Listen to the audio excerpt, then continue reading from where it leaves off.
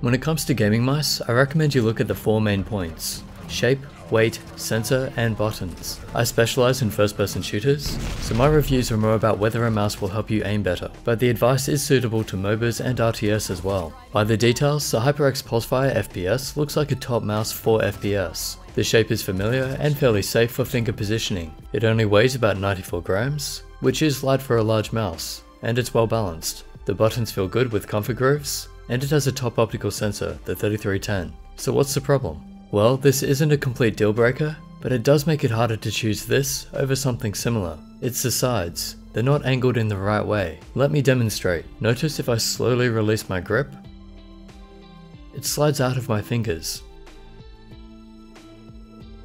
Here's the same test with the G403. Notice it just fell? That's because as soon as my grip became too loose, I simply lost the grip. On the Pulsefire, it actually slides. And why is that a problem? Because we need an outward curve toward the top for when we lift the mouse.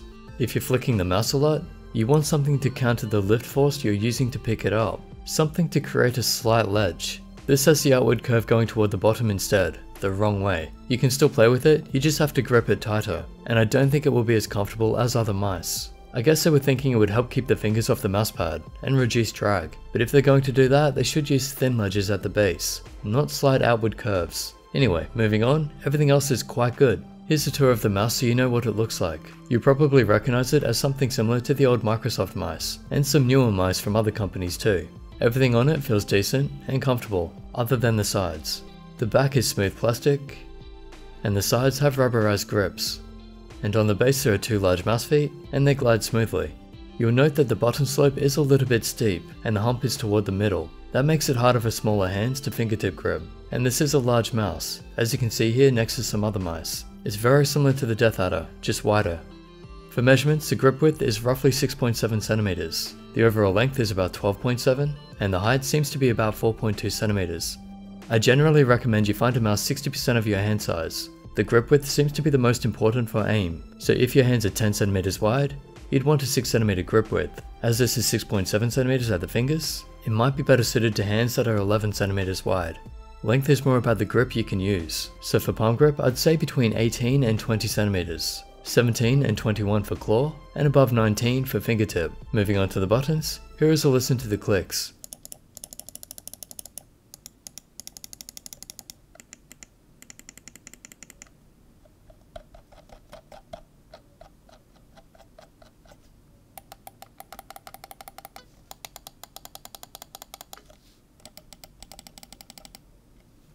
Left and right use Omron switches and feel like they have a bit of resistance, possibly just enough for heavy fingers. It's a large mouse, so that makes sense. Mouse 3 is harder to press in, as usual, and it feels fairly standard. The scroll wheel is a bit light, the steps aren't too obvious, so it should be good for browsing, but it's nothing special. The side buttons don't have much travel, and they're kind of small, so they work well enough. Very basic and to the point, and the DPI button is fairly out of the way behind the wheel. In the latency testing, it wasn't quite as responsive as the G403 except in one test, where the left button was faster than the right, and the DPI button has steps of 400, 800, 1600 and 3200. I think the buttons are good, they're not quite premium level, but nothing I'd complain about in game or in general use. For build, when tapping it, there's no extra rattle, but there is a very slight rattle on the scroll wheel. Nothing major, I can barely hear it, so it seems fairly well built. I can't test the sensors in Quake Champions yet, but in Quake Live, the 3310 performs very well.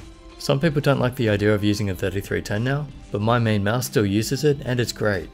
It handles rocket jumping just fine, and I can't make it spin out, even if I throw it really fast across the pad. Where there is an issue is in the tilt slam test, where you hold the mouse on its side and then slam it down really fast. Doing this, it's easy to make it spin out, but it's very rare that people have this issue. Before someone pointed it out, it had never happened to me. If you have had an issue with 3310s in the past, then you might need to get a mouse with a 3360 sensor. Zooming in for the sniper test, it handles pixel by pixel movement and it tracks smoothly. I tested this at 400 and 1600 DPI. I don't have an accurate acceleration test, but there appears to be none. And the liftoff distance is strangely high on cloth pads at 2 DVDs, but only 1 DVD on a hard pad. For responsiveness, I can't tell any real delay. Feels good to me. And in the line test, I see no jitter, angle snapping, or skipping.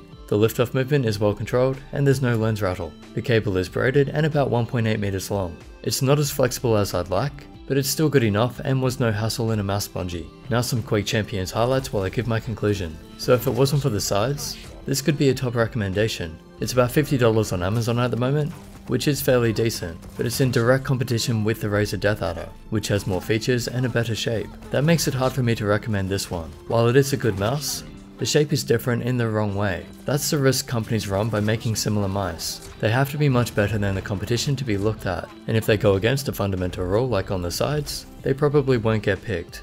So who can I recommend this mouse for? Well, as said, the grip width is quite large, bigger than the DeathAdder. So if you felt the DeathAdder was a bit thin, and you don't mind the idea of the sloped sides, this may actually feel more comfortable to you. It also doesn't seem to have the sharp edges that can hurt people's ring fingers. They've done really well to get such a good product out as their first attempt at a gaming mouse. It's not quite there yet, but they're showing a lot of promise. So I look forward to seeing what they do next. So a big thank you to them for sending this out for review, and if you'd like to buy one, I'll leave the usual links in the description. Also check for the ways you can help support the channel, like my Twitch and Patreon. And as always, subscribe for more reviews and gaming videos, like this one, and I'll catch you in the next.